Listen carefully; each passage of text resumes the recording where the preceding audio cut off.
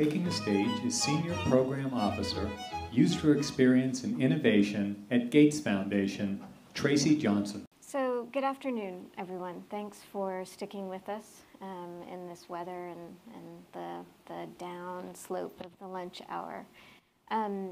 One of the things that Cheryl said when she started us off this morning was that part of today is beginning a conversation about what is the value of social impact design.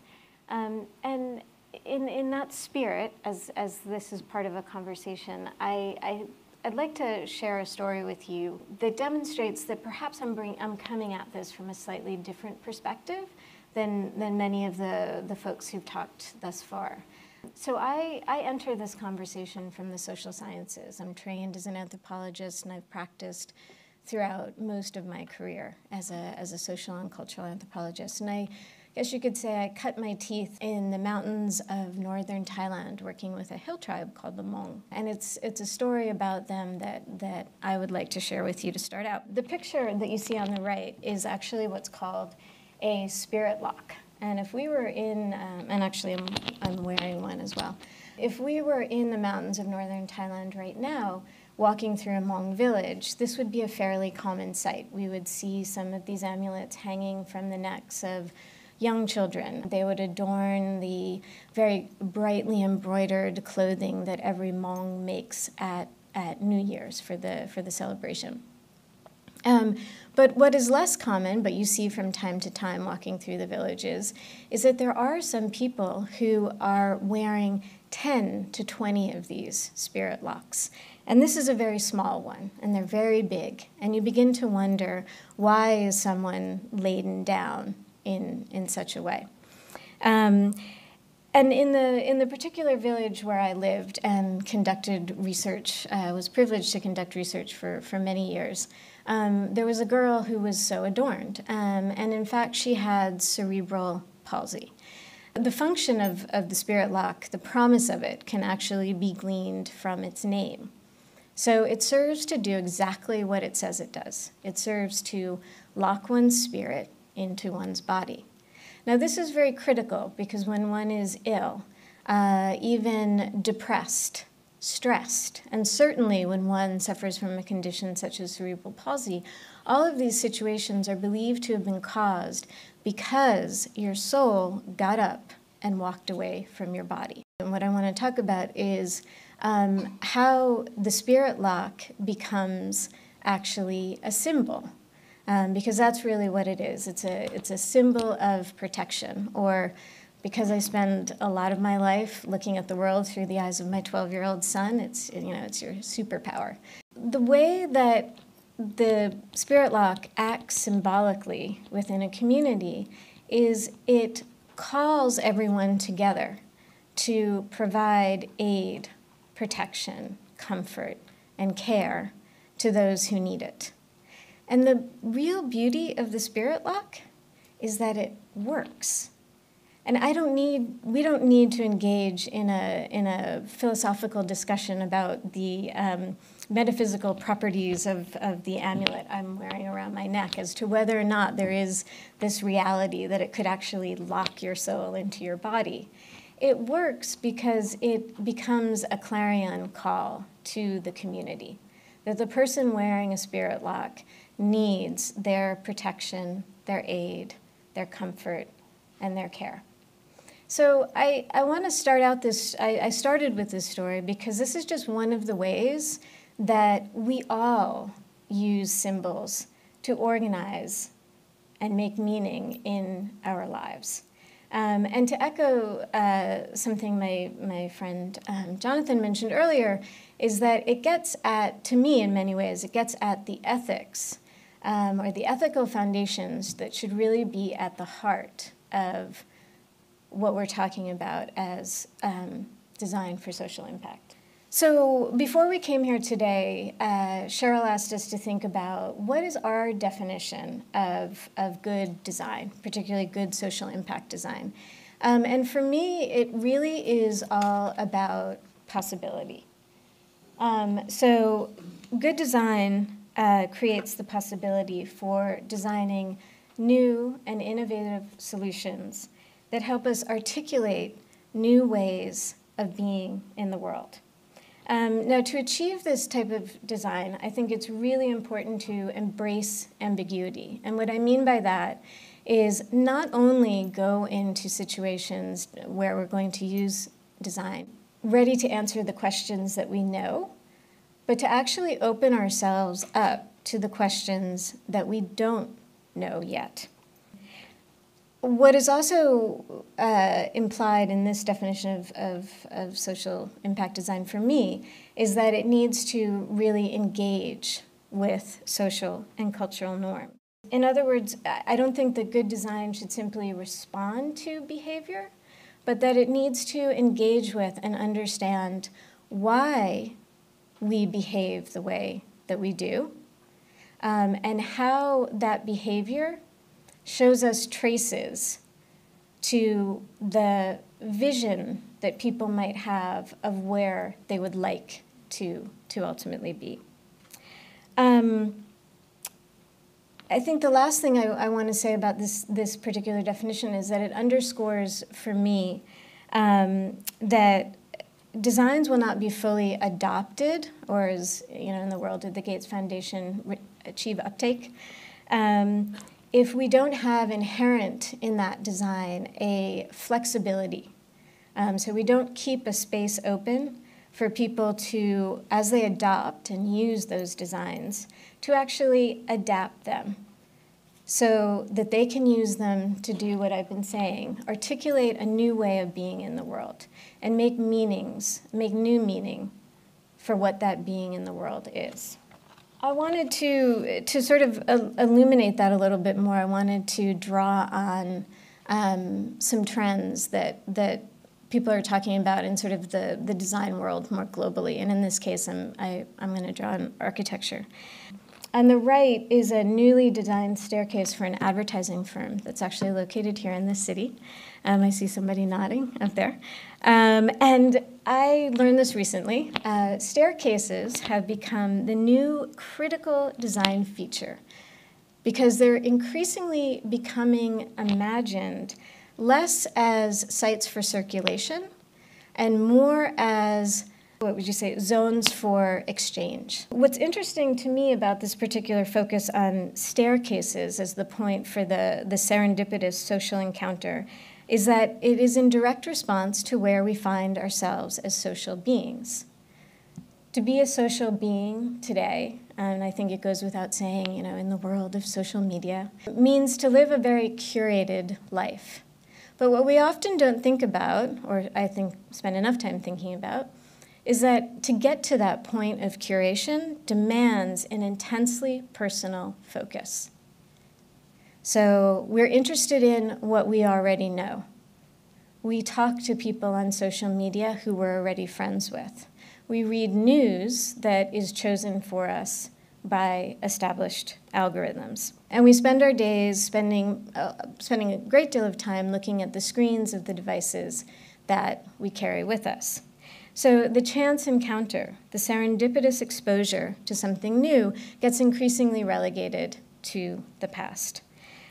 And the staircase becomes a moment in the day where we can break that looking at the screen. We can break past the curation to capitalize on other possibilities. And this staircase is meant to do that.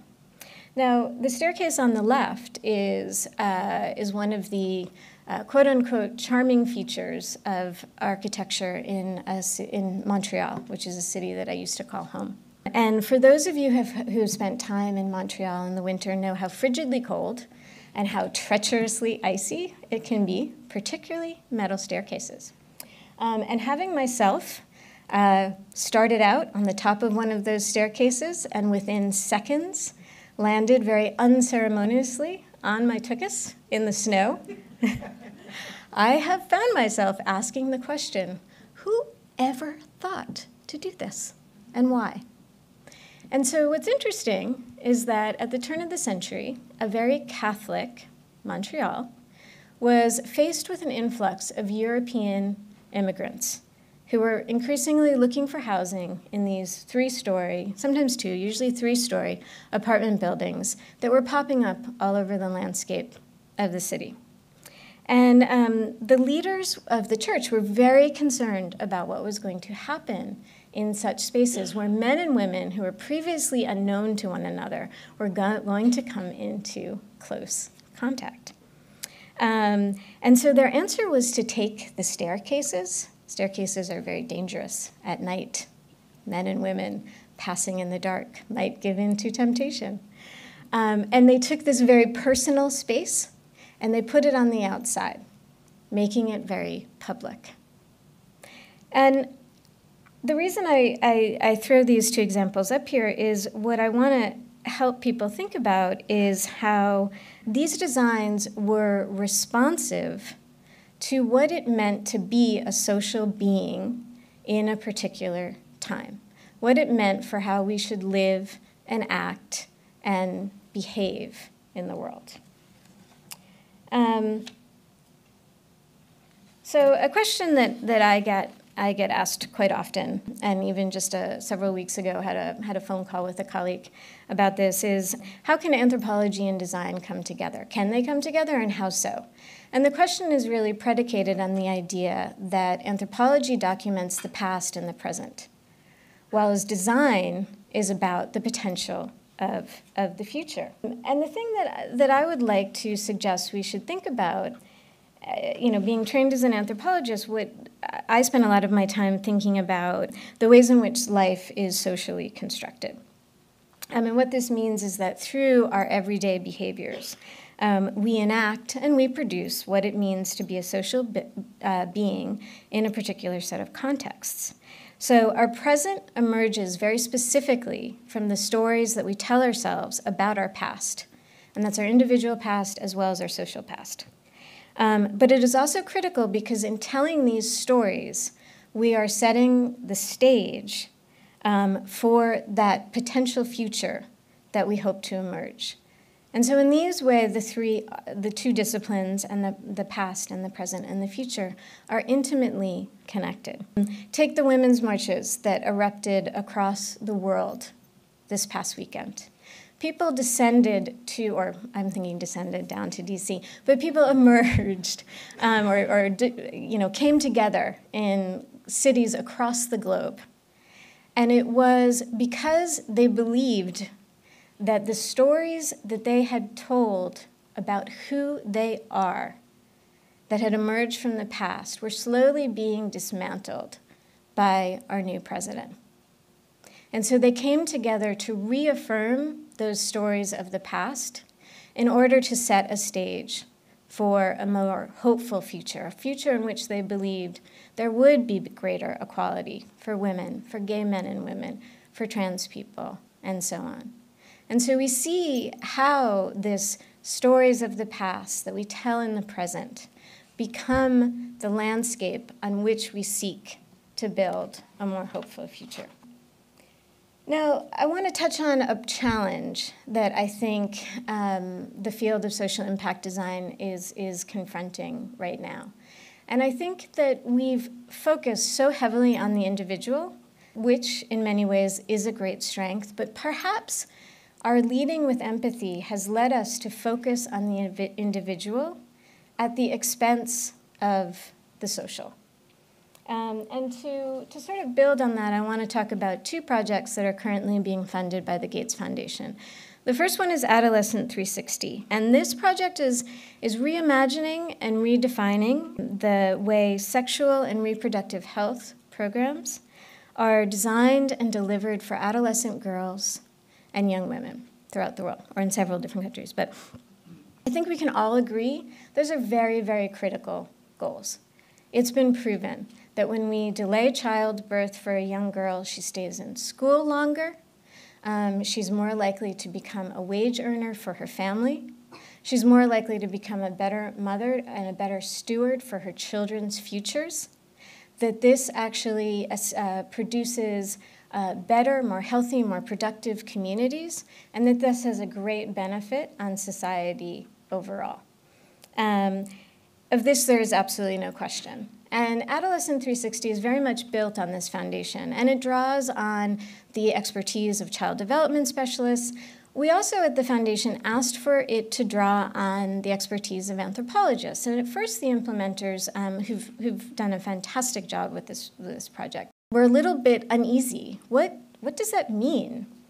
Why do we actually want to draw on anthropologists? And I guess what I would say is, or the reason that it was very critical to me, is that I think that we need to interrogate what happens to the fabric of, or the social fabric, when we take a normative social relation, such as girls having children by the age of 15, which is common in, let's say, Tanzania, for example, and we drastically alter that by delaying it several years.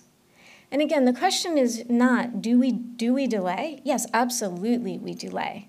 But how do we do a better job of really looking at what does that do, not just on an individual level, but what does that do on a social level when we radically alter these normative social relations? The second project, Panchpar, I think can help explain why this broader perspective is so critical. So in Panchpar, we're seeking to understand why in a state like Bihar, where vaccination rates are incredibly high, women are successfully incentivized to make their antenatal and postnatal care visits. We have incredibly high rates of birthing in facilities, and yet we still have an astonishingly high rate of children under 5 who are dying too soon. And it leads us to question why. We pushed all those things forward believing that it was going to address the child mortality issues, and in fact it's not. And so one of the things that we've done with this project is we've taken a design anthropology perspective to begin to say, okay, let's move beyond those clinical and medical factors that help us understand vulnerability and start to think about what are the social factors that bring about vulnerability, the cultural factors and the economic factors. And we believe that this is going to help us design new ways of identifying vulnerabilities to poor health outcomes before a child ever gets to a health worker or a health facility, because so many don't actually get there, or they get there and it's too late. And one of the things that's actually come out of this project that I think you'll see the link to Adolescent 360 is that one of the factors that's emerging as a clear sign of increased vulnerability is what kind of access to multiple caretakers a particular child has.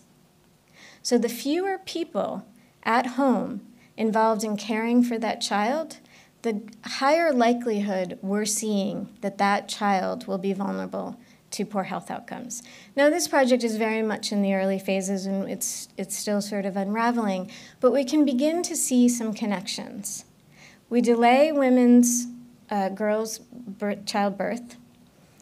It's increasing the likelihood that they are going to be raising children outside of the extended family or in a much smaller group. But is that perhaps also having an effect on whether or not children are becoming vulnerable to poor health outcomes?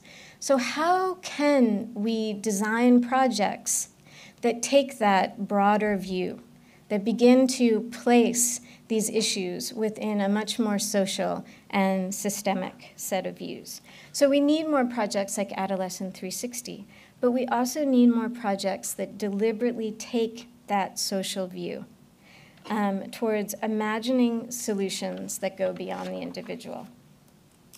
And I'll leave you all with this, but the visual on this side demonstrates some of the steps that we're putting in place at the foundation that we think are really critical for designing a social impact design project.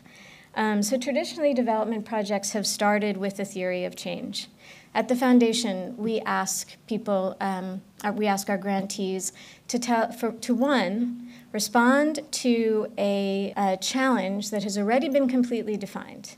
And two, to give us the theory of change that they're going to use to do that, to help us see how their proposed solution is going to lead to the change we would like to effect. This blows my mind. It makes no sense to me whatsoever. And I think what I said earlier is sort of a key to that.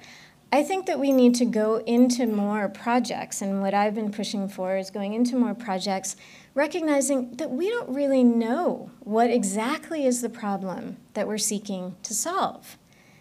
And because we don't know that, we don't exactly know yet what's the change we're seeking to effect. And so we're trying to establish a situation where we can start more projects from that design research phase. And one, clearly define our problem, but also two, really rigorously analyze the results to that design research phase so that we come out with a framework, what I often call a behavioral model, to not just categorize or catalog behavior, but actually to explain why do certain social and cultural norms produce this type of behavior. From that step, in a lot of design projects, the jump is pretty quickly to design goals or design principles. But what we're asking people to do is take a step back and say, what are the key change indicators we need to see? What are the levers we need to move so that we can really see effective and sustained change? And it's only then that we can articulate what is that theory of change. We then lead to design goals and design principles, and then from there, what I've seen in terms of some of the more successful projects we've been working on is not one-off solutions, but a set of more like solution domains that are going to begin to respond to the problem from a number of different vantage points, that are going to see these problems as embedded in the social. And then that links to the evaluation. The evaluation is dictated by what were those key change indicators, and how do we use that to evaluate throughout the process. So I've probably gone over time. And I hope, in the past 15, probably over minutes, I've taken you on a bit of a journey, starting with the more esoteric hill tribes and spirit blocks and symbols. But I hope you can see how we're using this journey in the foundation to try to set the stage for a more effective social design process. And I thank you for sticking with me, and I look forward to your questions.